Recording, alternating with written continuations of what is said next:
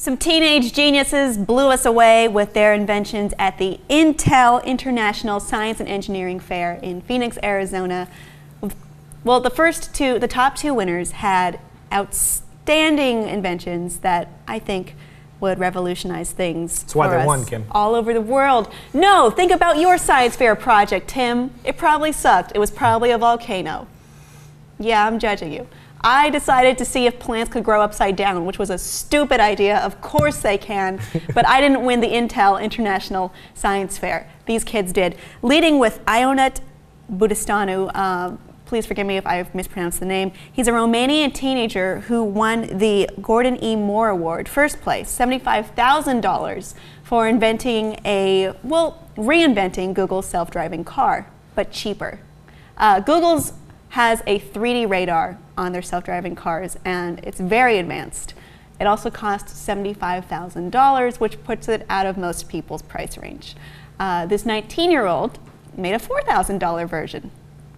Well, that's astonishing. Yeah, well, it's a lot more low-res than Google's version. Does it work essentially the same? Yeah, it detects larger objects like cars and houses, and using webcam imagery and artificial intelligence to recognize small objects like curbs, lane markers, soccer balls, children, dogs. Yes, children do count as a object. Oh, you want to avoid them when you're self-driving car? You don't want to hit them sure. with your car. But well, we've seen Google's 3D radar before. It's incredibly intricate and detailed, and they didn't really have to worry about money when they were building it. So, sure, why not? Yeah. Sky's the limit. But for the normal consumer, this is a great alternative. And so he turned a proof of concept Google self-driving car into like, hey, we could actually start making these sort of things. This is a viable consumer product now. Yeah. Yes, 19 years old. Makes you feel unaccomplished. Nice work, Inuit. That's probably not how it's pronounced. The second place winner is Eesha Khare. Also, I may have mispronounced that. I apologize again.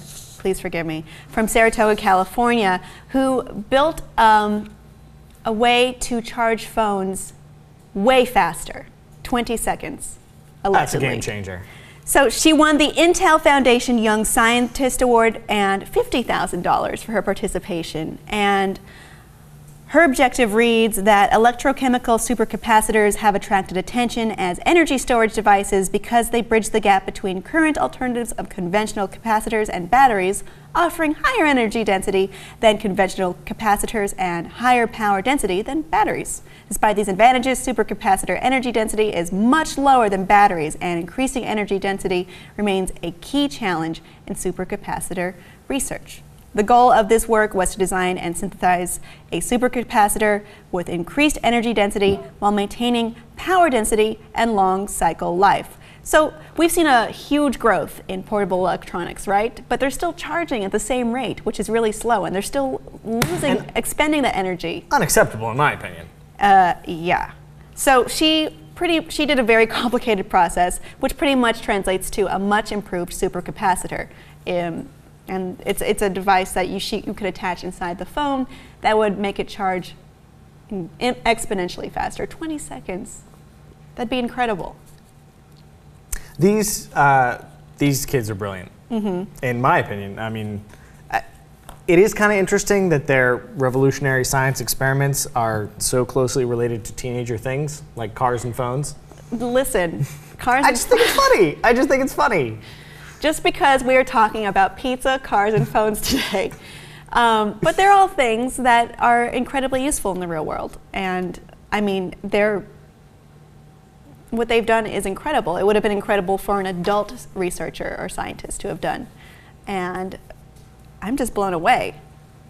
I'm interested to know, because clearly this is like an ongoing science fair type thing, what previous year's winners have brought to the table, whether it was something like this huge, like way cheaper technology for self-driving cars and like way faster technology for charging phones, or whether it was just well, it could have been more theoretical, I think. For instance, Henry Lynn, a 17-year-old from Louisiana, received the same award, the $50,000, for his project that simulated thousands of clusters of galaxies. I mean, that is more theoretical, but it's very useful and it's very interesting.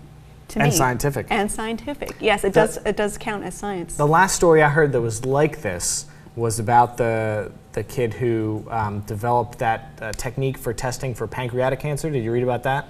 I did. And it was like super cheap and super reliable, and he won a lot of money, and he saved a lot of lives. He did charge phones.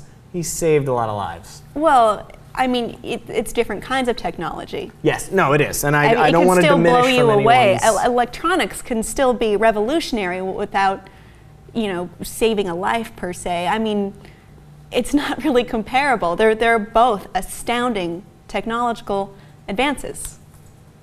Yes, they are. Yes. I suspect that her project about charging batteries will have way more applications than his in the future. If she patents it, she will be rich.